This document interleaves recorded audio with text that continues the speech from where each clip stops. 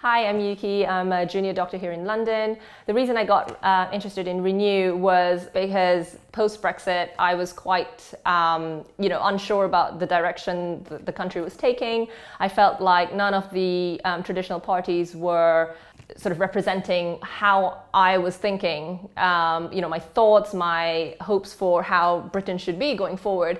And Renew just came by as at the perfect moment, really. Chris, who's the founder of Renew, was starting as an independent candidate, and I really did not know you could do that. I thought you had to be involved in traditional politics, that somehow you needed some connection to do that. And it felt like, actually, why don't more people from different walks of life take this initiative? I speak to people, they have great ideas, but they just say, look, I don't know anything about politics. I don't think I have the courage to sort of give up my current job and go into it.